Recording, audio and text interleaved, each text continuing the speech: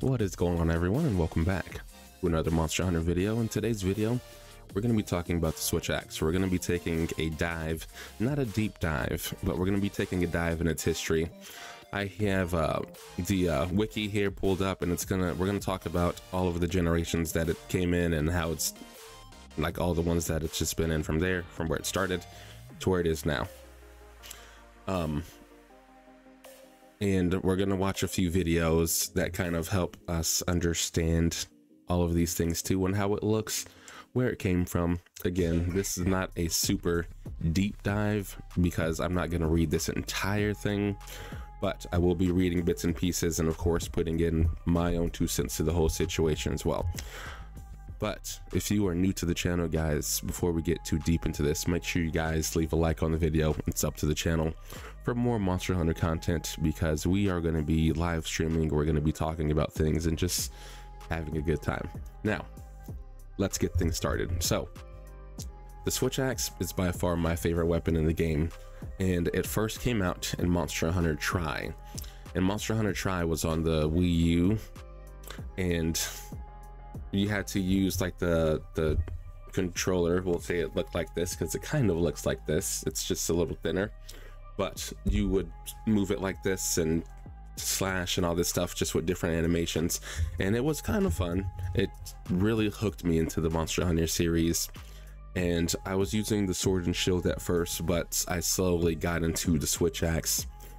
It's just a very amazing weapon. It was super fun. There's also underwater fighting, which we discussed in one of my other previous videos. I do miss it, but again, this is not about underwater fighting. This is about the Switch Axe. Now, let's get into the official description of the Switch Axe here. Again, we're not reading the entire thing. We're just not. All right, so the Switch Axe, known as the Slash Axe in Japan, I actually like that name. That's really cool. Is a Blade Master weapon class first introduced in Monster Hunter Tri, and is present in Portable Third, which is a game that I haven't played, MH3U, which is another one that I have not played, Monster Hunter 4, Monster Hunter 4 Ultimate, or you also call it, oh no you don't. So I haven't played 4. Monster Hunter Generations, and then Monster Hunter Generations Ultimate. I have played Generations Ultimate, Monster Hunter World, Monster Hunter Iceborne, Rise, and Sunbreak, and then of course it's going to be in Wilds. It was also introduced in Frontier series called Monster Hunter Frontier G10. So out of all of these, I've played Tri. It's where I first got into the game. I've played Generations Ultimate, I've played Worlds, Iceborne, of course, Rise, Sunbreak, and then I'm going to be playing Wilds. The weapon has transformation capabilities with one blade shifting while being sheathed, as well as sliding to a different position. It changes attack style. Its secondary form, the weapon behaves far differently from its standard variation and uses a file of specialized coding to add certain effects to a weapon. This weapon is able to overload this file, ending in a concentrated burst. It consists of 2 forms, the sword mode and the axe mode. Now, we're not going to read this whole thing, but we will just kind of generally sum it up. The axe possesses a great range and can hit difficult to reach parts of the monster very easily, especially with the rising slash, which can hit even a rat's wing while they're flying. It has potential to do an infinite combo with limited stamina. It consists of swinging the axe very quickly from left to right, so this is the wild swing there. Now, the axe mode, as they just said, it is used to close the distance. You can also use it with the wild swings. This does drain your stamina, but if you do have something that gives you unlimited stamina, you can just keep on hitting the monster forever, as long as your stamina is there, right? Which is really, really cool. And obviously they changed this in different variations of the game and how this works, but it's really cool. All right, so next you have the sword mode, which uses a file. It looks very similar to the greatsword in its form. So when you are holding it, it does look like the greatsword, how you hold that. But this is much faster. It's not as strong as the greatsword, but it's faster. The player can simply hit with vertical or horizontal combos to benefit the file and effect. and it can also make a concentrated burst or discharge. So they call it the zero-sum discharge is what it's called. After a forward slash, the weapon will rise while dealing damage, and then it can produce a powerful explosion that produces recoil and makes the weapon revert to axe mode. Of course, the moveset will be set to benefit from the file effect. Now, in previous games, when you did use this powerful explosion, you hit your teammates and they would go flying. This is something that they've changed and fixed in, I think, Monster Hunter Rise. They fixed the whole thing. There was a wire bug move that does, you know, cause you to make people fly, but I think they fixed that too. I'm not 100% sure. I can't fully remember. The time spent in sword mode is limited to an energy meter, which looks like this. They show you right here. So this is the sword file here. Usually the energy meter is on the sword. Like you can see there's a little gauge, and that's, you know, what we're used to now. But when that gauge runs out, you have to recharge it. Oh, I guess here it is right here.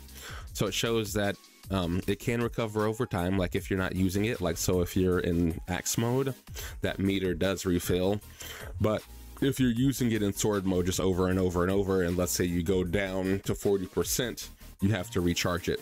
So if you're in sword mode and it's at that 40% mark and you're trying to swing it, or I guess it automatically reverts to axe mode whenever it's time to recharge. But if you're swinging it, like if you're trying to go into sword mode, you will do an animation that automatically recharges the sword. Now, let's talk about the files here. Again, we're not reading every single thing. You have a power file. This is just going to give you the most raw damage. You have your elemental file. You have your dragon files. So of course, elemental is water, fire, thunder, you know, that. So that's just the type of file that it is. So you'll just have, when your sword is charged, you will do whatever file damage that you have. So let's say you're going against someone like Bagnamalo who's weak to water. You're going to want a water file, and then when your file is full on your sword, you will do extra water damage.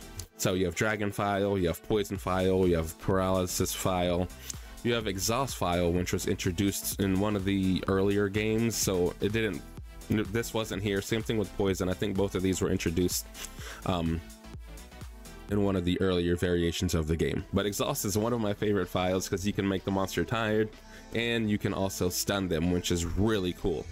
Okay, so we are going to talk about Monster Hunter 3rd, and then 3U, and so on and so forth. But first, this is going to bring us to our first video. This is Monster Hunter Tri. Again, this is when the game was first introduced.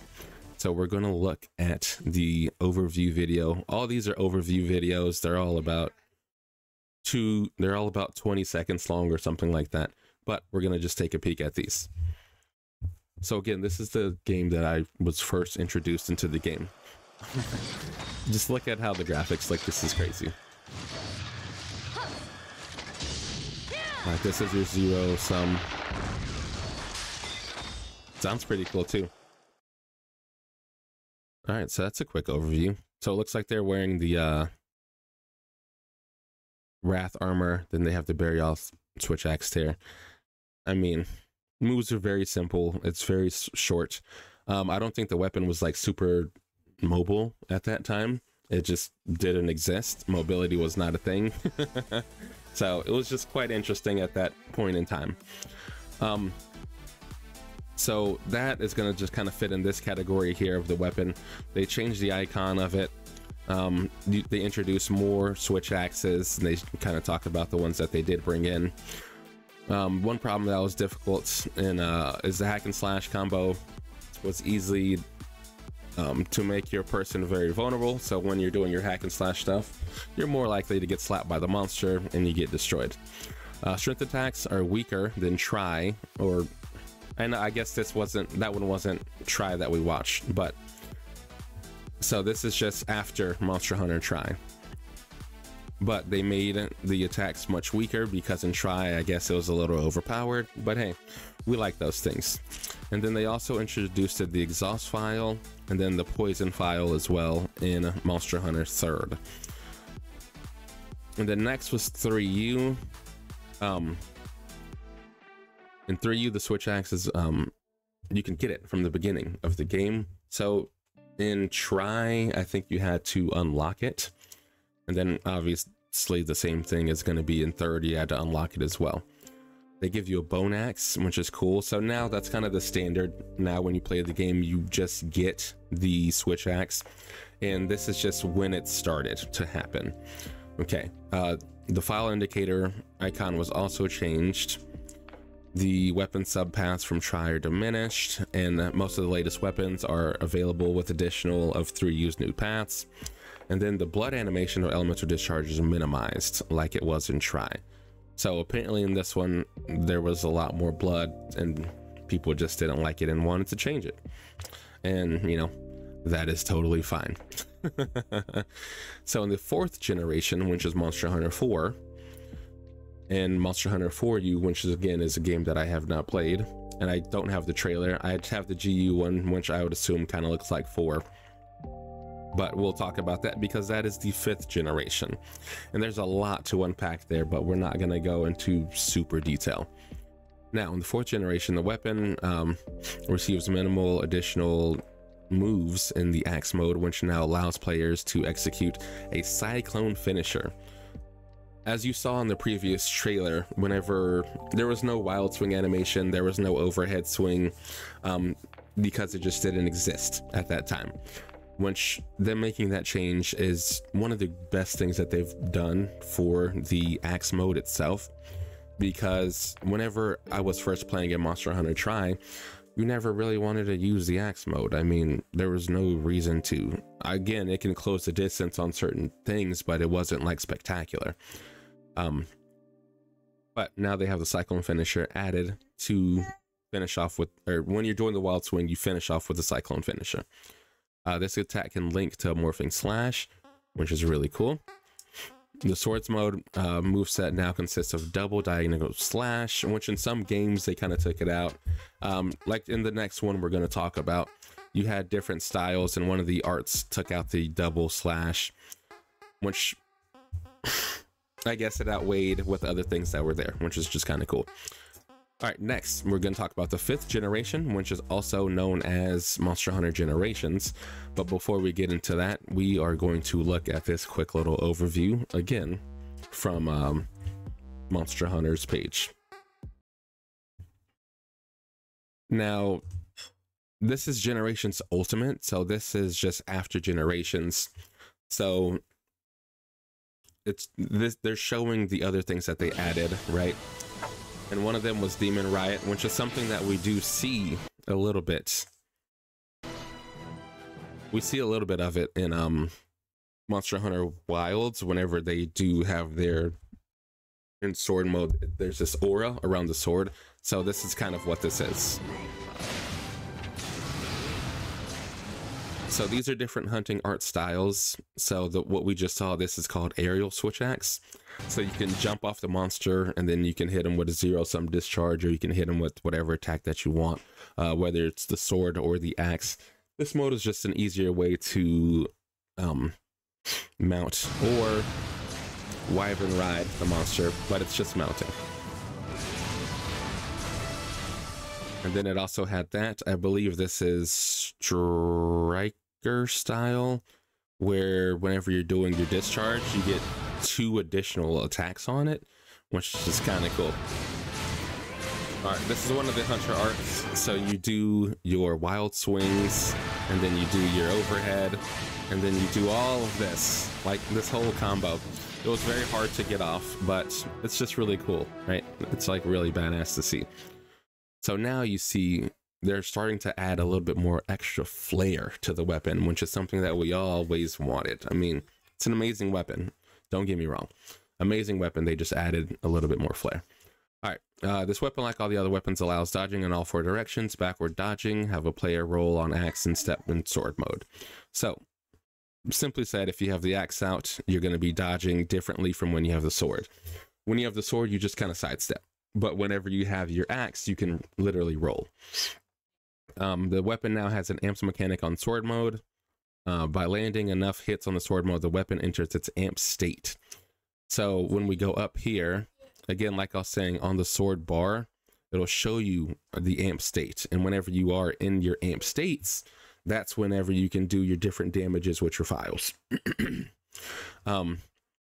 Now we have the morphing attack can be formed and chained better, which is just phenomenal. That's something that we do love. Again, we just talked about this. When it's in your amp state, you can now discharge different attacks.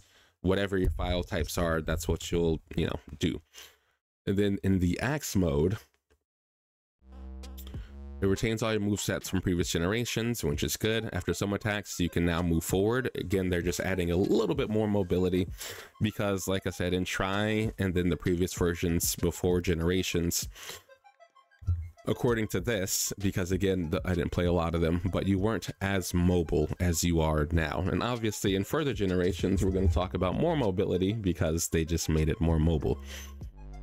In the sword mode, they added more to the combo list on the attacks that you can do.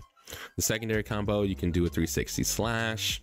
Whenever you do this 360 slash, it actually gives you more gauge to for your sword to get an amp mode. The discharge attack is instantaneous if executed after the slashes. Inputting morphing attack plus backward will execute a morphing fade slash. So like I said, they're just adding a little bit more mobility. They're adding a little bit more attacks to the weapons just to make it a little bit more interesting. Now we have Monster Hunter World / Iceborne. Now we're going to look at this overview here, and then after that we're going to go Rise, and then we're going to finish out the whole series. All right. So now at this point, we see the graphics are a whole lot better. They changed the whole UI system. They changed the whole world itself, because now we're diving a little bit deeper into probably the best generation of this game in a lot of people's eyes.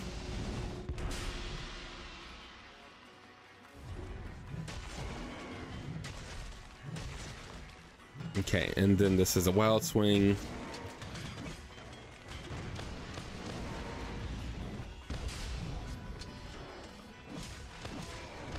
And you see now this weapon has this glow. This is the amp state here. When you're in the amp state, like I said before, you can see when they're hitting the monster, they're proccing even more damage, but that's just depending on what file you have.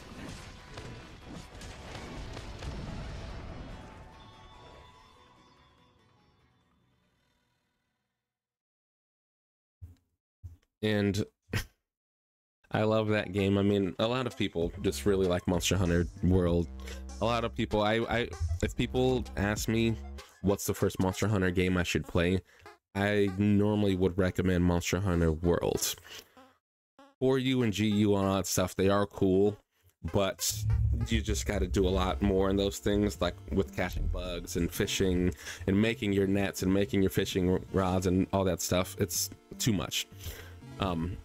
So Monster Hunter World just introduces it's a faster start. You don't have to grind as much as you do in the older games, but that's besides the point. All right, so in Iceborne, like all the other weapon switch acts, you now have the slinger and clutch claw tools at your disposal. The clutching attacks are only used in sword mode or axe mode. The axe mode combos reverted back to the classic pattern where the attacks from idle and the follow-up thrust attack and overhead slash and not the side slash. Then you have your slinger burst. You also have wild swings, of course, and now you can do the heavy slam at the end of it. The heavy slam is the same thing as the I forgot what it was called, but it was like the overhead whatever attack. I forgot what they called it. Here, the cyclone finisher. Or actually, they're not the same thing. The cyclone finisher is what we saw in the other trailer. But the heavy slam is just after your wild swinging, and then you do an overhead attack. That's the heavy slam. In the sword mode, they're just talking about the clutch claw using the sword. If clutching the attack makes contact with the sword in the normal state, the hunter will cling to the monster. If clutching attack is done with the sword in its amp state in the middle of the element discharge, the hunter will execute a clinging discharge attack instead without needing to reinitiate another element discharge. The clutching attack link can still be done from the amp sword mode, but only if the initial thrust did not make proper contact. So again, in Worlds, they made it much prettier. You can actually, I don't know, enjoy the movements and fighting the monsters a little bit more because things are a little bit faster than what they are in GU. But I don't know, the realism of the game is just phenomenal. Okay. All right. Next, we're going to talk about Monster Hunter Rise, and we're going to take a look at the overview of the weapon again. And then after that, we're going to check out our final trailer. So of course we were introduced with the wire bug here.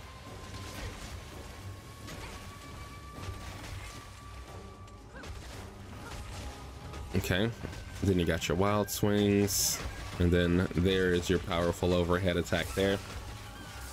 And then now you can see the animations a lot better. Whenever you are in the amp state, you can literally see that the weapon looks amped up. And then as you can see, when they're hitting the monster, you can see the amps proccing on the monster's head.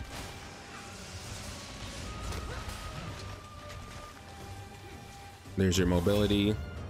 You have Invincible Gambit.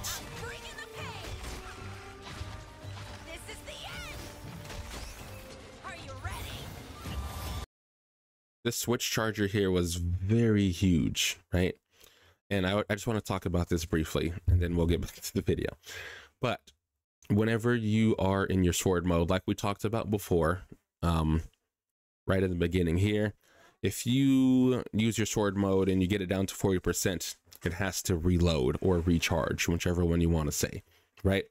In Monster Hunter GU, which is here, in one of your hunter arts, there was an art that you could use to recharge your sword much faster. And this is where it all was introduced. And now in Monster Hunter Iceborne, that mechanic wasn't there where you could easily do that. And in Rise, they added the switch charger. And when you use this, it would recharge your sword gauge, and it was by far very game changing. Obviously, or not obviously, but there's also decorations in there in this game too that help recharge your sword. But just having this mechanic introduced into the game this way was just really like game changing. And so now you weren't only more mobile, but you could also recharge your sword gauge. So it was just amazing. They also got a lot better with their overviews too, by the way. But I guess we don't really need to go into super detail about all this. The biggest thing was having that move that can charge your sword up, giving you way more mobility, and just making the switch axe way faster and way more mobile than what it used to be. Like way faster. Now we will talk about a couple things, but not a lot. The file burst changes. This is one of the coolest things that happened in the game. The file burst cannot go critical. The file burst from element damage element discharge finisher. Then you got your ZSD, which is your zero sum discharge, compressing finishes discharge, and soaring wyvern blade silk bind, which is super fun. All completely ignore the monster's raw hit zones, dealing raw or fixed raw damage regardless of where you hit. So it didn't matter where you were, it always did good damage, always. Now it wasn't a critical hit again, it was just fixed damage that you will always do. Now I did enjoy Monster Hunter Rise variation of the switch axe. It was a lot of fun. Like I said, you're a lot faster, and for some reason the damage feels a lot better. It just did. I know they balanced it out and made things make sense, but it just felt like more fun as far as like speed wise. We're not gonna go into any of these things, we're just not worried about all that. But this does bring us to our last and closing video, So this is the Monster Hunter Wild Switch Axe gameplay analysis. This was done by Monster Hunter. So we will get to just kind of look at a lot of the weapons changes, what it can do. Again, it's not anything super crazy, but it is just something that will just show us the differences between all the other previous generations. And I'm quite excited about it. Monster Hunter, and there are links in the description in case you haven't seen anything yet for all the weapons and the IGN Japan gameplay. Since the information shown in the weapon chart is universal at this point, okay, so we have the sword gauge still, we have the power axe mode, which I think this was introduced in Monster Hunter World. It's basically the sword gauge mode, or the amp gauge, but for the axe, just to make the axe a little bit more stronger. I'm going to summarize what's shown in the IGN playthrough and highlight details that might have been missed. But first, here are all of the attacks that I have confirmed are in this game. So okay, so the overhead slash, which is great. The forward overhead slash, so this closes distance. The wild swing pairs up with the overhead slash. You have the heavy slam, which is heavy slam pairs up with the wild swing. Wide sweeps. Okay, the sword, you have the overhead slash. You have the double and triple slash. That's absolutely amazing. You have the ZSD, you have this discharge, you have the counter, which a counter was also introduced in Monster Hunter Sunbreak, which was really, really cool. Then you have your morphing attacks there. Far. Please feel cool. Things happen. Things are changing. Free to include anything that I may have missed in the comments. Heavy Slam requires 2 swings just like in Rise, and provides the Power Axe buff, which increases the damage and fill rate from axe attacks. So good. In Iceborne, Heavy Slam buff only affected part damage modifier, while in Rise it affected both part modifier and amp state fill rate. It seems that in Wilds, it doesn't even touch the amp state. A question I have about this is if they mean the axe damage increases or just the part modifier again. The sword oh my mode goodness, counter, this looks so damn good. Counter Rising Slash will consume quite a bit of sword gauge to activate. If you miss or don't parry an attack, wow, okay. it will just slash upwards. However, if you successfully counter, you will take reduced damage, gain a portion of the switch gauge cost back. Oh, so you still take damage. 2 swings afterward. Interesting. I want to formally say that this commenter was correct.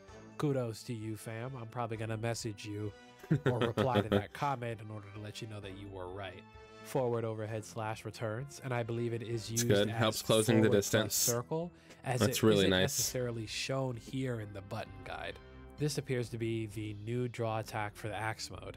Traditionally, draw attacks were side slash. Yep. Offset rising slash seems to have 2 different properties, as this attack string sees its rising once, while the one this just looks so damn done twice. Amazing. Perhaps it has an individual use for the triangle plus circle, and has the 2 strikes when done in a combo, such as from side slash or from this new I like how they just made it look so much faster. Regardless, landing this offset attack will consume health, but also regenerate a large amount of switch gauge on parry. Sweet. The 2 follow-up options are Heavy Slam or Morph Slash.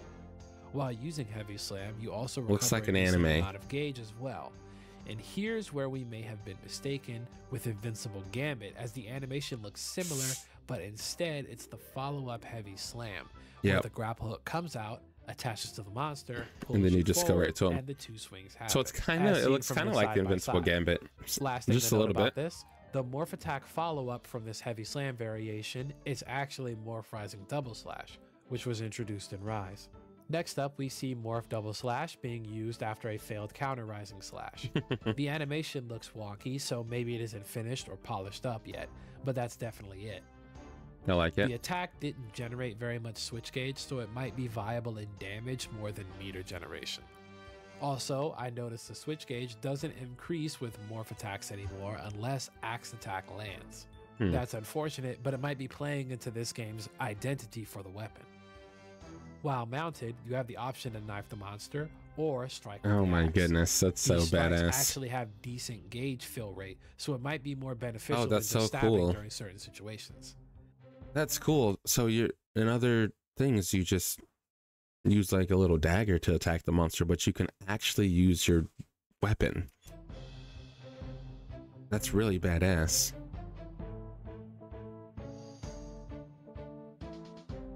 So it looks like you can do both.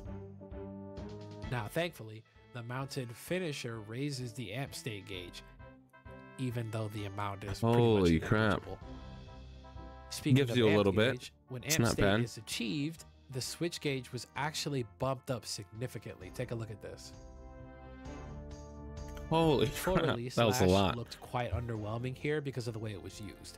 Rather than positioning to the head, the player Oh my remained on the goodness. hind legs, which seems to be a tough spot for Doshigama? Either way, we can see that it consumes a hell of a lot of switch gauge to use it, and you're left with Oh, a it does, recovery yeah. animation. I Okay. can see various moves that can follow up this attack, but I wonder if it's worth the follow-up. Lastly, if you weren't aware, it's only usable in amp state. One last clip I have for you is this elemental discharge into full release slash, where the player's switch gauge was Jeez. basically near zero. Yeah, Only you just one deplete slash it. comes out, which must be due to the meter being empty. I Something see. interesting to note is that full release slash seems to happen faster after a discharge as opposed to its individual use. Almost like how double slash I into see. elemental discharge I works. see. Last point of interest, the follow-up offset rising slash regenerates a stupid amount of switch gauge. Basically over 30% was regenerated. There's two implications. Either the follow-up attack after full release is designed to grant increased gauge regeneration, or you regen more gauge while below the 30% threshold. Gotta wait to see. Yep. Now that's all I have on the weapons so far. Hopefully down the pipeline there's more to witness than just this. My personal thoughts on the weapon is that it seems like they got rid of the morph gauge generation of Ryzen. Man, this in it favor of looks so damn successful good. Axe attacks to give the axe mode some agency. Dodge? Oh, I It's not forgot a there's the bad idea, counter. honestly, and it looks like it has been executed quite well. You create situations where you fully expend the switch gauge, morph back to axe to generate meter, and repeat. What I really want to know is if it's worth it to spam morph double slash, considering how much gauge is used up by these sword mode attacks in this game. So I can't wait to get my hands on that demo and just poke and prod every detail, but for now, that's all I have for you. Yeah, Until next I time. can't wait till a demo comes out too. I cannot wait. This weapon is just going to be so phenomenal. Oh my goodness. Well, guys, there you have it. I mean, that is just going to sum up this entire video here. So, like I said, it was a small dive into the Switch Axe's history, and we just finished it up with watching a little small breakdown of what the Switch Axe can do in Monster Hunter Wilds and how it just differs from previous generations. And I will say I am super excited to give it a try. I do hope they drop a demo soon. I know in a few days, like 5 days, they're going to be dropping another trailer. Hopefully within that they will be letting us know a demo date, because that would just be ultimately amazing. And when that does come out, we are going to be taking a serious deep dive in the Switch Axe and breaking down every move set, and just I may drop a little tutorial of what I've learned and what I've experienced with it. So you guys stick around. Again, if you're new to the channel, make sure you guys hit the sub button and like the video if you are liking Monster Hunter content, because I will be dropping 2 videos a week and potentially 1 live stream a week as well. But thank you guys for watching, and I'll catch you guys on the next one.